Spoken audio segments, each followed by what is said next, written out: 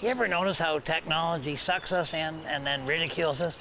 Like back in the 50s, if you were the first one to have a TV antenna on your roof, you got a lot of respect.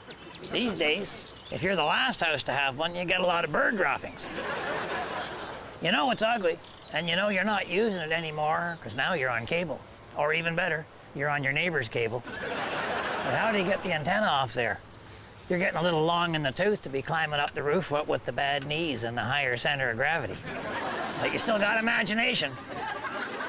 So go down to the wreckers and get yourself a steering wheel. Not just any steering wheel, the kind that has the personal airbag in the middle. You know the ones where if you hit a pothole, the bag explodes and breaks your nose so you don't get hurt. Now just slide the steering wheel into a garbage can and then aim the whole unit at the TV aerial. Now you need a projectile of some kind. Here's a hint. Don't think of it as an antenna. Think of it as a head pin.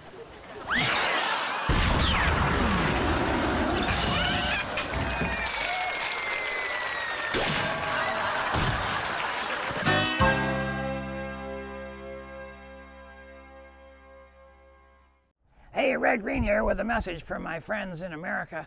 I know there's been a rumor going around that my new one-man show, How to Do Everything, is only for Canada, but you're not getting off that easy.